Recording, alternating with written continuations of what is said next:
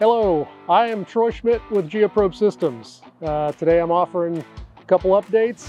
We've got a 20 CPT press that in this case here we've mounted to a tractor. And so the purpose of that tractor is to be able to allow more flexibility in the field. So for guys that are trying to go from one hole to another and very quickly, they need to be able to do that in a faster fashion and be able to go across rough terrain and possibly even muddy terrain. And so they can do that a little bit better with this John Deere tractor. And so a couple updates we've done to make it more easy for the operator is to add a rod rack that's vertical here that stays on the press. You may have seen the ones in the past that drop off and you pull away.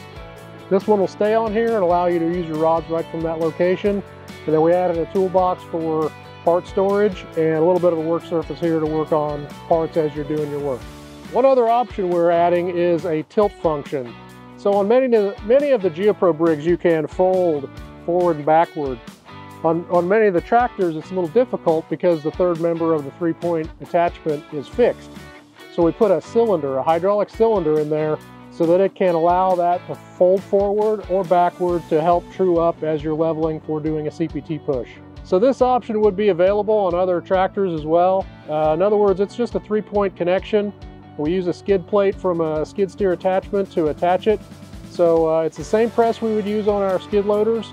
You can also get the attachment and add it to a 3-point on a tractor.